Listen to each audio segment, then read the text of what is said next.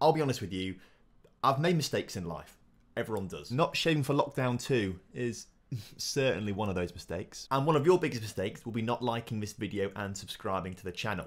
Get on it. But obviously, I don't like making mistakes. No one does.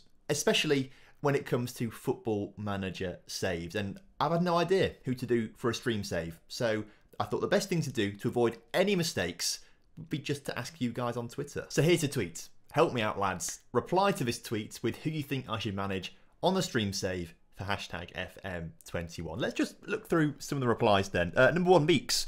Dear King. You love to see it. Thank you. Do a Gateshead stream tonight. Love you lots like jelly tops. Okay, Gateshead. Number 1. Joe. Do a Gateshead stream. 2 votes for Gateshead. For the love of God, Tom. Do a Gateshead stream before the internet. Gateshead? Okay. It means so much to me if you did a Gateshead. Do a Gateshead save. Just do a blooming Gateshead save. Manage Gateshead on stream, you pussy. From Work the Space said that.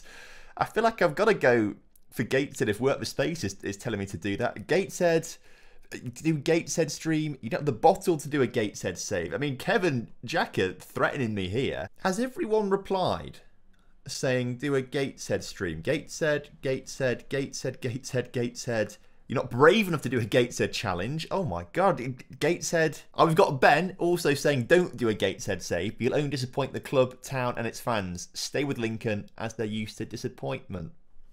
Well, okay, I feel like I've got to do Gateshead to prove him wrong now as well. I mean, everyone is saying Gateshead. Literally, every single tweet. Every single one's Gateshead. So I guess that settles it then. We're going to Gateshead. Even fellow content creators, Klatz, he's come out here and said that he wants me to do a Gateshead stream as well. I mean, Klatz, I'll do it for you. You guys have got pretty creative on these as well. I mean, John here, do a Gateshead stream. He's got the whole edit, or else, I mean, he's threatening me there. I've got to do it. David's posted his history with Gateshead. He's got back-to-back promotions, 6th, 4th, 4th, 2nd, 1st. I'll be honest, I don't think I can do that. I was going to say I'll try and do that and challenge him, but I don't think I'm good enough at the game to be able to do that. And then everyone's favourite Football Manager fan, Brian, has he's posted a video. What's he saying in this then? Tom, Soccer with Brian. Do a Gateshead stream. Do it now, right now. Actually, you can't do it right now, but do it eventually, please. The man has spoken. I've got to do it, haven't I? So because of COVID, I've had to improvise with a green screen. But we are here, technically, at the Gateshead International Stadium, the home of Gateshead FC, not Gateshead United, that was the old club. This is the new one now, Gateshead FC. Things you learn on Google midway through recording videos. So Gateshead currently play in the Vanarama National North, the 6th tier of English football and the lowest playable league in the base game of Football Manager. They used to be called Gateshead United, but they folded in 1977 and are now just Gateshead, which I never knew. I've called them Gateshead United forever, so you learn something new every day.